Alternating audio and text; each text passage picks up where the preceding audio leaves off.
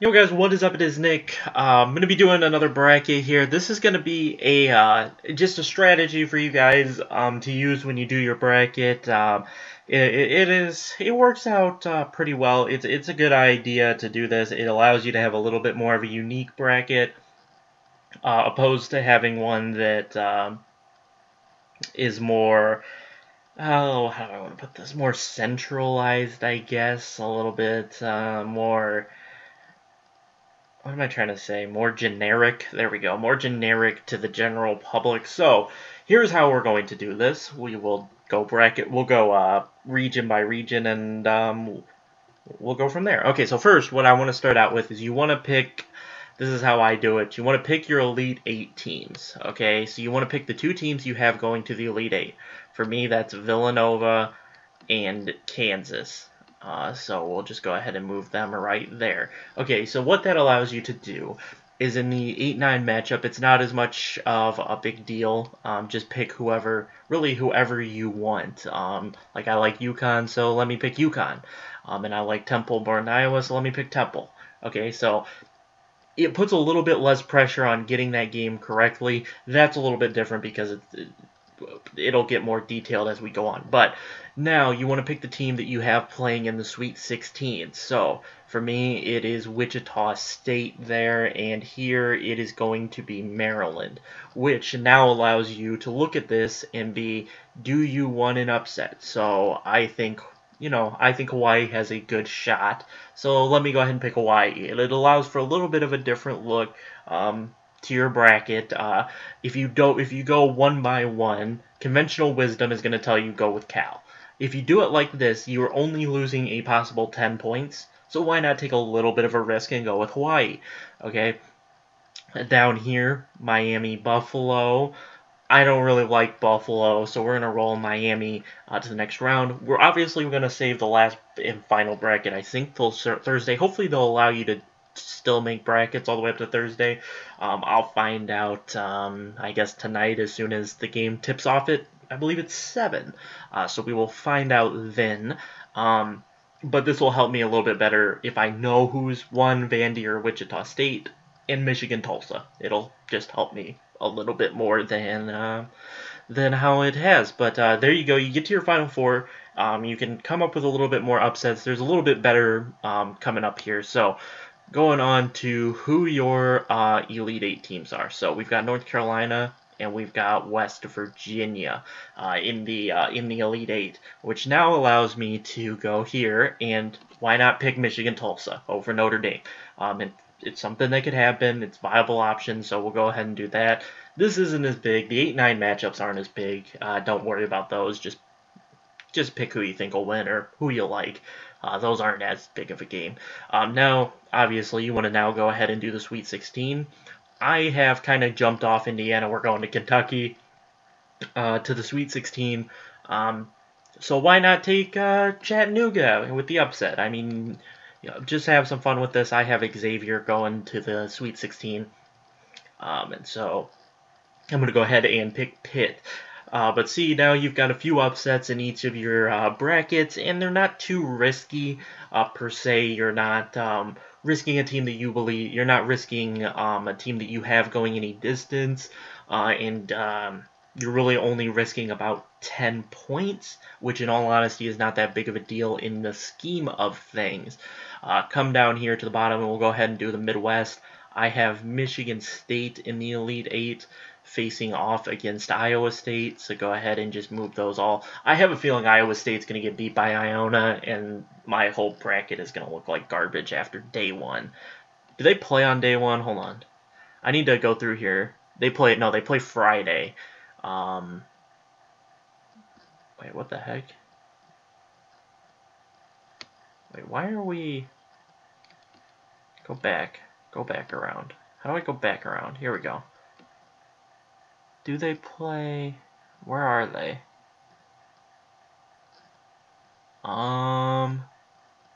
Friday 3/18. Okay, no, they play Thursday. So my bracket can get ruined on day 1. Great. What time do they play? Does it have a time there for me to know when no, it doesn't have a time. I bet it has a time if I do it this way. 2 p.m., so pretty darn early, Iona could beat Iowa State, and my whole bracket could be obliterated. So we might go with a safer pick in the final bracket. But now see, why not roll with an Arkansas Little Rock? I believe they're 29-4 on the season. Have a pretty nice record. You can roll with Arkansas Little Rock and have a little consequence.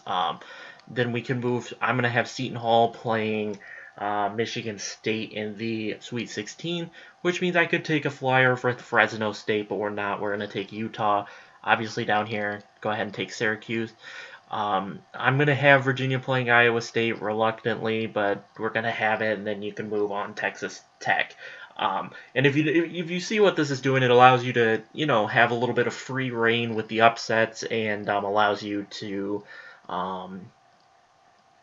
pick some upsets without risking too much. The risk reward is minimal, and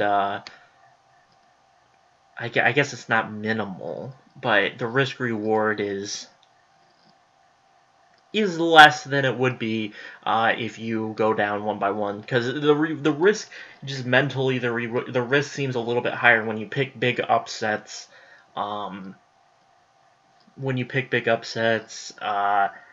When you're going round by round, but if you advance the teams who you like to make it to the Elite Eight, it kind of chops the bracket down a little bit, and then you're just picking one game series worth few to no points, really. So you can go ahead and move Oregon State and St. Joe's on. Now go ahead and do the Sweet 16 again, obviously. I've got Baylor in the Sweet 16, and I have Northern Iowa in the Sweet 16. I've moved off of Green Bay. Once again, I'm still going to have Green Bay with the upset over A&M, but I have moved on from Green Bay in the Sweet 16 and moved on to Northern Iowa. I did a little research on Carrington Love. I like him a little less than I did before, and I did some research on Northern Iowa, and I like them a little bit more than I did before, so I've hopped on to Northern Iowa instead of Green Bay. And we'll go with UNC Wilmington. Why not? Just go ahead with a little bit of an upset there.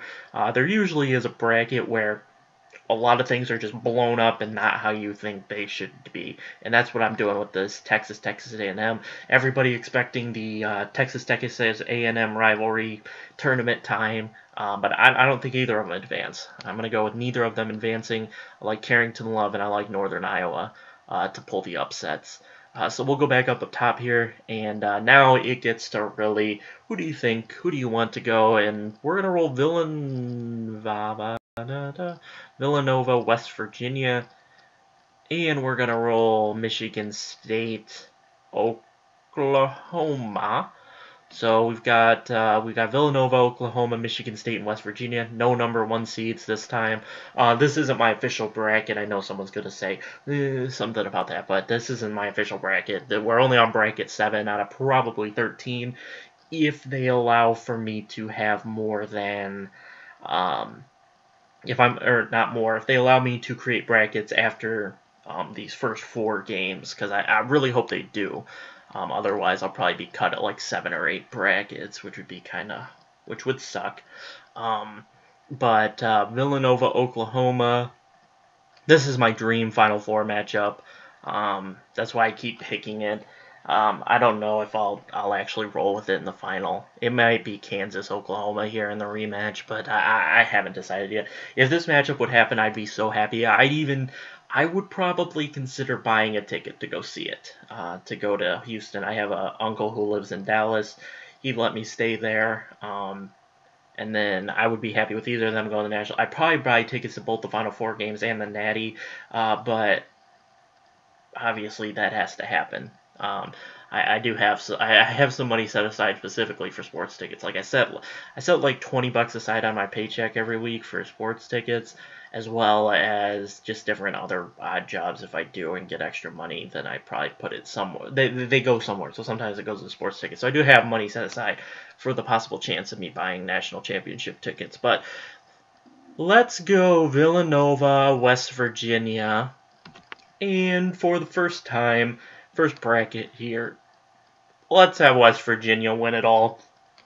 We'll have a different winner in all 7 of our brackets. We've got the Oklahoma in the first, Villanova second, third, the holding chalk one, Oregon, North Carolina in the breakdown bracket, and trying to be non-offensive to the biggest fans.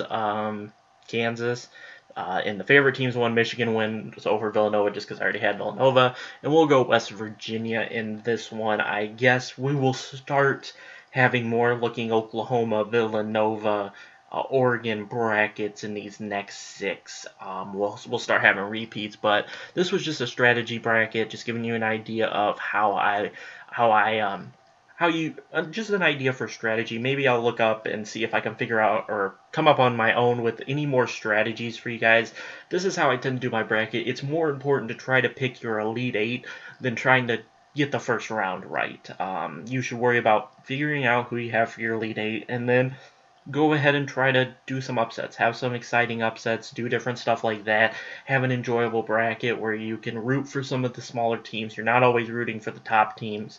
Have a fun bracket like I have. I have Northern Iowa in the Sweet 16. We've got a Seton Hall in the Sweet 16 as a 6th seed.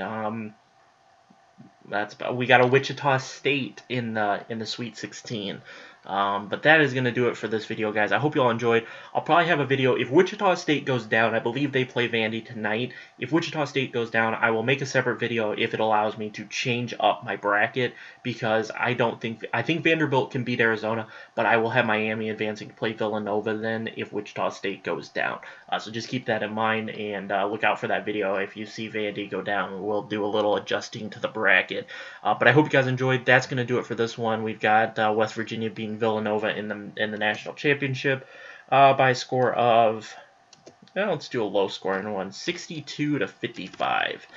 So that is going to do it for this video, guys. We got West Virginia this time. The brackets will start to have a more cohesive winner as we go on. Still really torn between Oklahoma and Villanova. I will probably go Oklahoma because it's a little bit safer than Villanova. If you're wondering why I do that, it's because a lot of people are going to have Kansas, Kentucky, North Carolina, Michigan State. So I just want to vary a little bit. You may see an Oregon thrown in here in these next 6 brackets, but we will see. We will see how it goes. But I hope you guys enjoyed. Drop a like if you did, subscribe if you haven't. Let me know if the strategy helps you out, and if you'd like to see me maybe do a different strategy video. Maybe I don't submit the bracket. I'll just clear the bracket, and then probably on the 13th bracket we can just keep clearing it and not submit it, and I can show different strategies and stuff like that. But let me know if you guys want to see that, and I will catch you guys in my next video. Peace out.